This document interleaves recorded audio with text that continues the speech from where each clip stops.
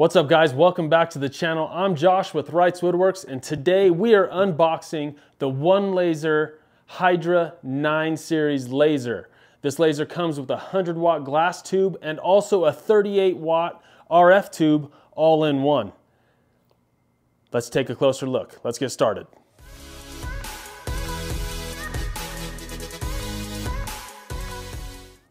All right, one thing real quick before we start unboxing this laser, I want to go over the options you have in the Hydra series by OneLaser. There's 4 different models available. You have the 7, the 9, the 14, and the 16. The higher the number, the bigger the laser. So the Hydra 7 is an 80-watt machine, 28 by 20-inch bed. You have the Hydra 9, which is this model here, 100-watt machine, 35-inch by 24-inch bed. Then you have the Hydra 14, which is a 130-watt machine, 55 by 35-inch bed. And now you have the big boy, the 16. It's a 150-watt machine, 63 by 40-inch bed. I mean, it doesn't get much bigger than that. Also, what you can add onto these machines to make it a dual laser type of machine is you can add an RF laser source in there, so you can use both laser tubes for different types of jobs in one machine. Those are available in the 38-watt and also in a 75-watt option. So, all right, first impressions of the crate. This thing is very well constructed. I've unboxed a lot of lasers in my day, about 8 or 9 of them, and this has to be by far the best conditioned crate as it's arrived from overseas. So overall, it looks to be very well constructed. I know a couple buddies of mine have already unboxed their desktop series from OneLasers, and the packaging was very impressive. So I'm excited to see how it's boxed inside, or packaged inside, I should say, and hopefully packaged well enough to make the trip from overseas into our shops. So everything on the crate is all nailed together. So we're gonna see if we can pry this bad boy open and go from there. So we're going to remove the top first and peek inside.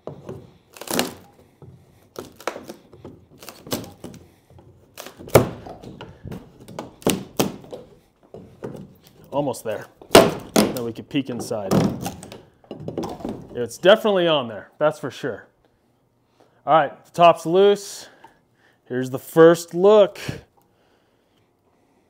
Lots of nails poking out all around, so got to be careful. Got your Ruida controller over there under the foam there. Got some toolboxes down there. Not sure what else is down in there. Some parts and everything. You do have the extended tube in this model, so the tube is long enough where it doesn't fit in the cabinet, so it will stick out with a little extension there. All right, next we're going to take off the sides. There's only the only screws in the crate are holding on these corner brackets, so we're going to go ahead and take these off. Pretty easy. So now we've removed the top support, so now we're just going to take off the back side here. Not exactly sure how it comes off, but we're just going to keep hitting it until it starts to move. There we go. More effective.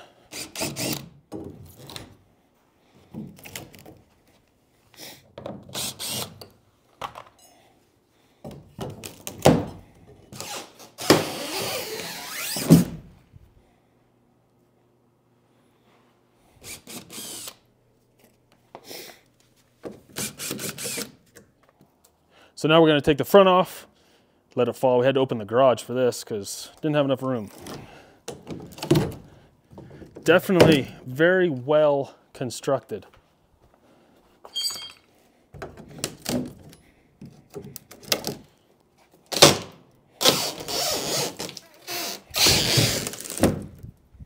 There she is.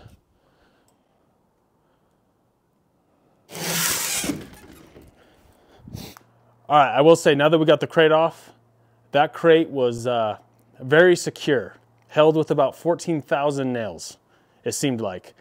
Had to pry everyone off, very well constructed, nothing's getting in or out of that crate.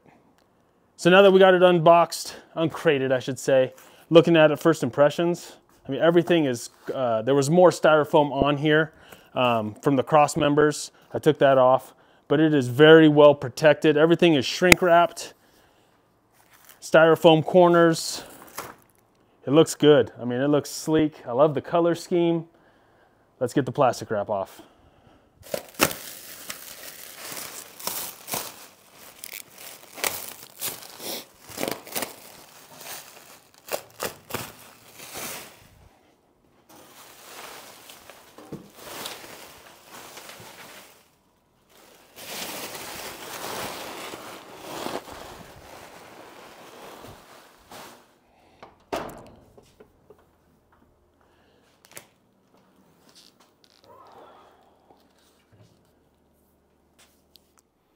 All right, guys, got all the wrapping and shrink wrap off the machine, got all the doors open. Just give you a quick tour. So here's your 35 by 24 inch bed, magnetized, or not magnetized. Magnets can stick to it. It looks like it's an aluminum frame. Magnets do not stick to the aluminum frame. Let's see, what else we got here? It's just super clean. Here's your exhaust duct. So it looks like it exhausts from the top as well as through the main grate there. It looks like there's a funnel type system. It's hard to see, it's all white. So it pulls from the top and also the bottom below the bed. Got your laser head, the mirror system. Moving on to the tray below the bed, check this out. On a roller system. Can grab it there and remove it if you need to.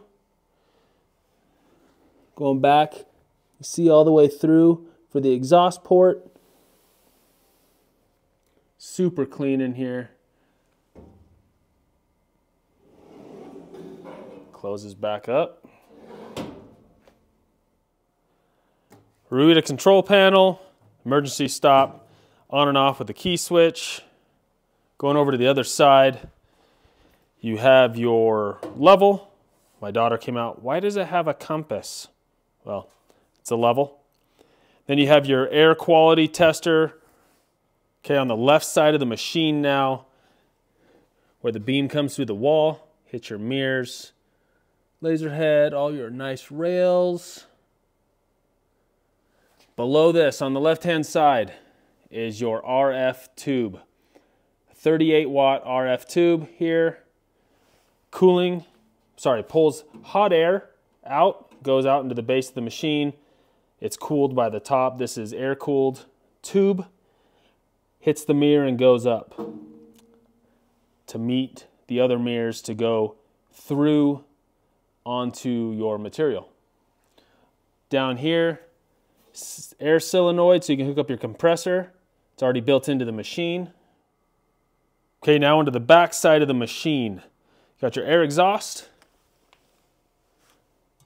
Right here is going to be your power supply, 24 volt power supply for your RF tube over there.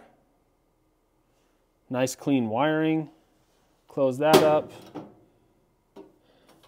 There's going to be your 100 watt power supply for your tube.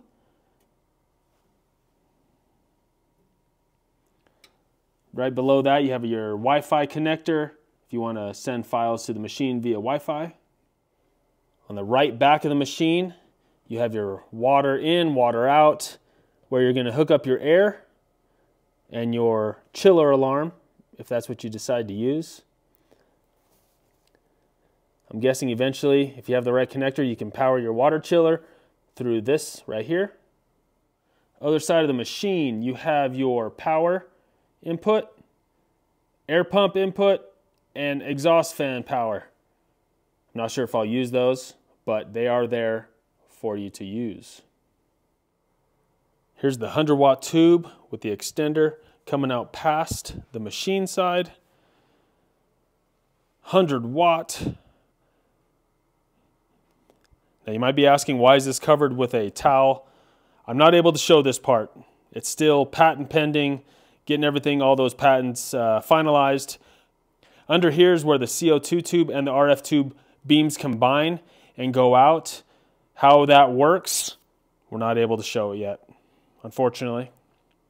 So I was told I was not able to show it until all the patents and everything, all that stuff is finalized, ready to go. Okay, now on to the other side of the machine. All the components, stepper motors, drivers, etc. are all in here. Pretty, I mean, nice wiring, super clean, 24-volt power supply. You can see this is the back of the machine.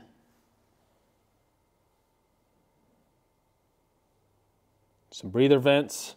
Looks like for incoming air coming into the machine or out. Here's where you can hook up the computer, your PC, your camera, and Ethernet if you decide to do so, are all right there.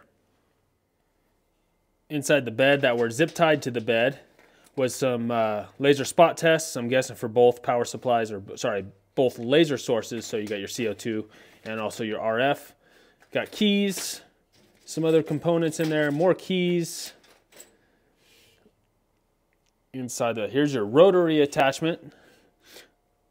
The normal 4-pin rotary that most all rotaries here that we can get will work with. On and off switch. It's super clean in here. All right, here's some of the components that were included. You have an inline fan, 6-inch inline fan. I'm not sure the specs on it. They measured it a little bit differently over there. So normally over here we measure in CFMs.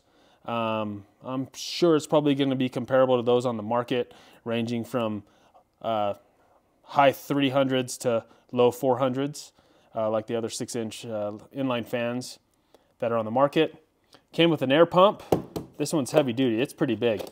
I've had some other lasers of mine come with these from back in the day, but this one looks pretty heavy duty. Or you can just simply hook up to an air compressor. Then you got your toolbox. Let's see what's in here.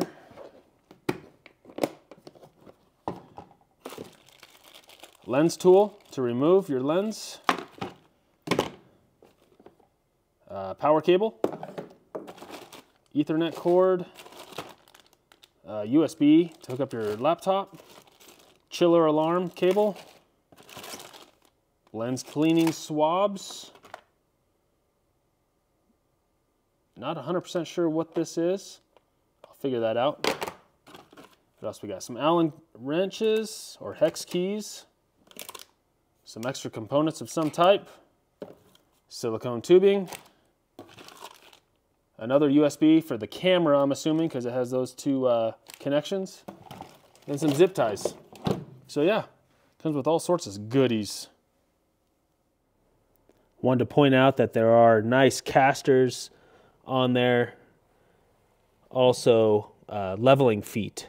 So the sign earlier in the video said we got to make sure we raise those before we take it off the platform. I'm going to have a couple friends come over and deadlift this thing off or build some type of ramp out of the other sides of the crate.